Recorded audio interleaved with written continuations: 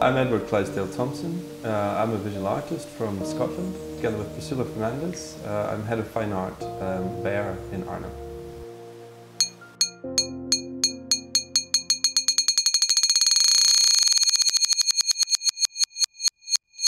Land is a topic that keeps returning in my work. First in bodies of work that looked at, let's say, how humanity has controlled landscape.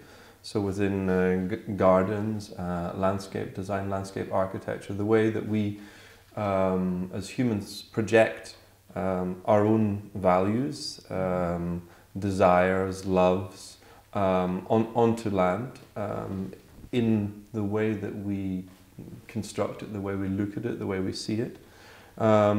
It's something that is land is a narrative that can talk about all kinds of things from very concrete political ideology to more romantic ideas of certain aesthetic values or social values.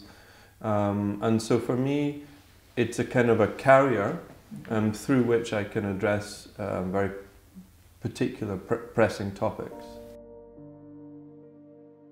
Humanity has always controlled land, has always manipulated the landscape in order to create better circumstances. So do all plants and animals. That's what we do.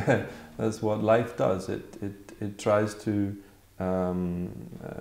create the best circumstances for itself. So I don't think there's anything wrong with that.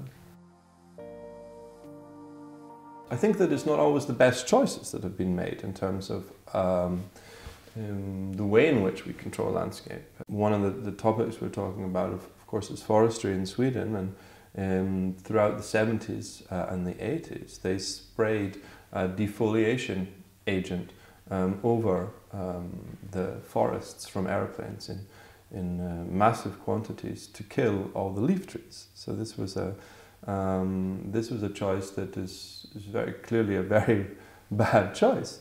And it comes from an ideological perspective. They strongly believed they were doing the best thing for the land by killing all the leaf trees because the pine trees were more economically efficient. So while it was a terrible idea and a very bad thing, it did stem from let's say a strong ideological belief that they were caring for the forests.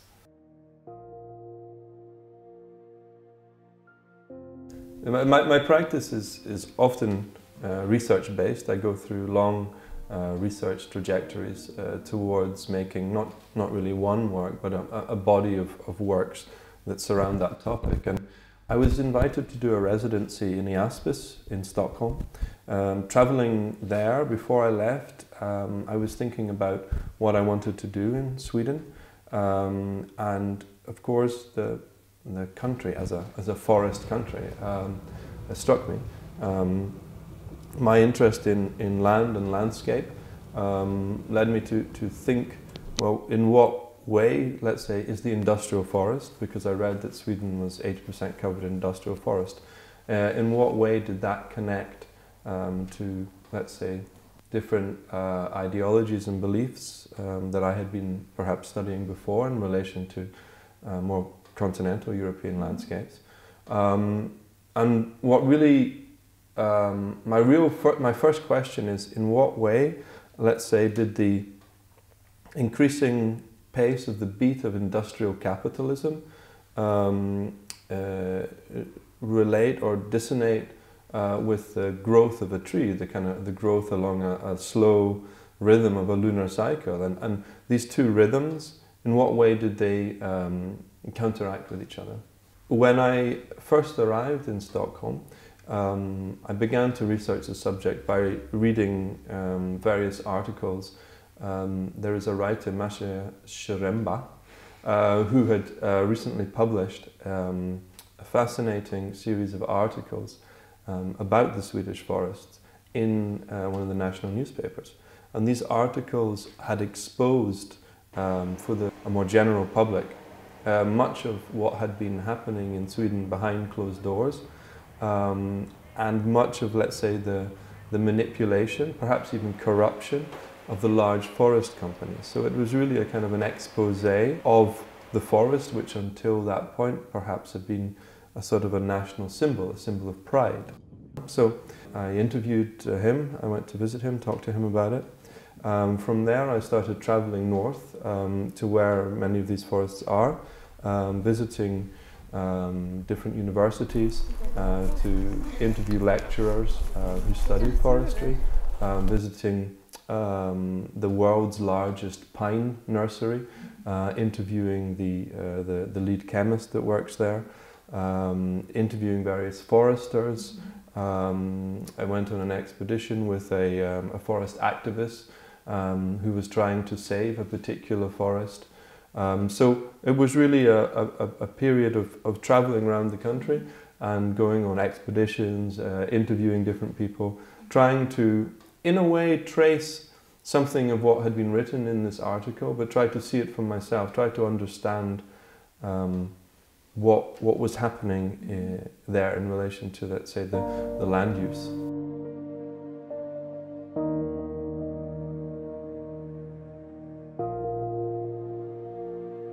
What I discovered was that the forest had been a site, let's say, a kind of almost like a kind of a symbolic object upon which so many different values had been placed within the society. And this, of course, to me is fascinating, and it relates to art in the same way that we place value, we place ideas, we embed things, emotions in certain objects. And so for me, the idea of embedding an emotion, embedding an ideology, embedding a belief in a forest was really fascinating. In the tree, embedding a belief in a tree. And so for me, what I discovered was the let's say, all the different levels in which that had been done, from that almost the not quite religious, but the kind of secular version of religion, perhaps, the idea that the forest is a place that you would go to think about the sublime or something that's larger than yourself, to the let's say the forest activists whose whole identity is surrounded by the idea of preserving the forest. To the scientists who try to uncover the way that the Sami lived historically in the forest through understanding culturally modified trees and reading into them different ways of life. So it was about looking at all these different societal connections that were surrounded by this one thing, the forest. Of the fire history, I mean, we got data on that, and to see that the sort of the natural fire could actually cause that pattern. So there are some hypotheses saying that probably humans, already from the first day when the trees migrated in here after the Ice Age, has actually played a role in the fire history. And to me that fascinates me. That means that this natural landscape that we have around us are also a human construct. We have done genetic studies on these vastly different from actually, what we're doing to the forest now. And so the genetic variation can be sort of sometimes even lower in the old forest than it is in the modern forest. So it's a combination of forestry and the young age, because the forestry forms, you plant trees and then you thin evenly. And you do a pre-commercial thinning when they are about this big, and then when they are this big, you do a thinning, and then you not do another thing, and you take away all variation, and then you get trees evenly spaced, evenly growing, and so on. The process was a long process. So from the maybe half a dozen interviews, I created first a sound work, which was a combination of these different interviews, together with sound recordings I had made along the journey. These were inspired by the idea of North by Glenn Gould, which is a beautiful journey, a kind of quasi-fictional journey north in Canada that Glenn Gould, the pianist, made, but he made it for Canadian radio, where he interviews people about the idea of Northmanship, what it is to live in the North. And in this piece, Glenn Gould overlays different interviews with sounds on top of each other in not quite Bach-like way. He's known for playing Bach, of course, and so it's very layered. And I tried to make something that was a sort of a homage to that work. It's one of my favorite pieces. But instead of the idea of North, it's the idea of the forest. After making the sound piece, I did a show in Stockholm, and I decided to take, let's say, these different ideological positions. On the one hand, the economic way of looking at the forest. On the other hand, let's say the scientific way of looking at it. The more existential kind of forester way of looking at it, so it's about a need. The environmental way of looking at it, and the kind of historical Sami way of understanding the forest. 5 different ways of understanding it, and I tried to translate that into a series of characters, into a series of let's say personalities. And those personalities I then tried to make sculptures from. So the process went back and forth between the narrative that I overlaid from these interviews, the enormous numbers of photographs and imagery that I had taken from there, and I would use the photographs as placeholders or stand-ins for some of the ideas that I had unraveled through the interviews, and then I would cut and paste the collage out of these different photographs, and that created a series of 5, maybe 7 collages, each of them embodying these different characters. From those characters I created a series of sculptures that I then showed in Marabou Park in a large exhibition I had there. These sculptures are a hybrid, let's say, of material and object and character. They sort of silently narrate this story. The sculptures are collage-like in their use of materials. So there are bits of wood and tires and metal and real objects collaged together. After the show in Marabou, I was wanting to give these sculptures a certain voice. I wanted them to communicate together. I felt that there was maybe too much lost in the silent narration of the sculptures, and I wanted to bring back the very concrete narrative that I had been researching. So I decided I wanted to write an opera, and but through the process of making the opera, it became a play. Also because there were a number of other artists I knew at the time that were also making operas, so I thought, okay, no, I'll go and drop that, and I'll make it a play instead. So then these 5 characters come to life as 5 trees, and the trees, let's say, live out this 500-year period in the course of an hour, during which let's say the forest has changed so much from being let's say a place where the Sami would live in a quite a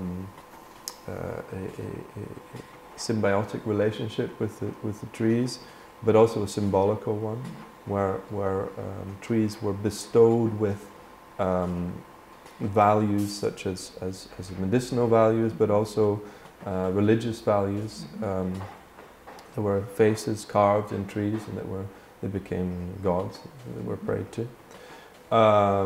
Through, let's say, the industrialization of the forest from the mid 18th century onwards, through to the peak of industrialization in the 1960s and 1970s with mass clearings of trees, deforestation by killing all the pine trees through defoliation agent, to a period, let's say, in the 90s until now, where there's been a more of a scientific inquiry into the ecology of the forest and the different values in biodiversity. So the play traces this 500, in fact the sculptures, all of it traces this 500-year period, and attempts to unpick it in different ways.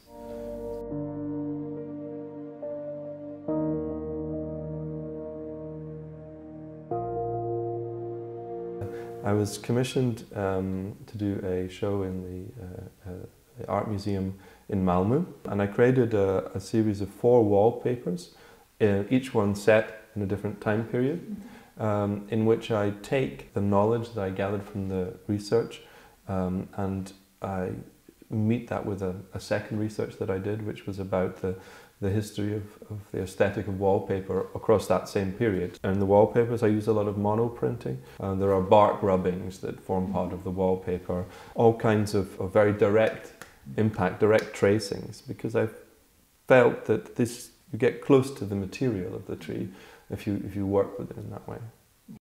It's always hard to gauge a reaction to a work. I find that in many cases the reaction you get is much later or not at the time. So it's not. It's actually often very frustrating because the model through which we work in the art world is one, frankly, of a throwaway economy in which we produce an enormous amount of work for very temporary shows, and this is something that I, partly through this research, which is very much to do with time, because the growth of a tree is very much about time, I've started to take much more seriously in my work, and since this project I've spent much more time engaging deliberately, let's say, in the economy of time of a project and trying to create projects that can stretch over longer periods. And a lot of that has to do with the fact that when you show work, it kind of falls into a void, and you wait for this echo to come back that it often never does.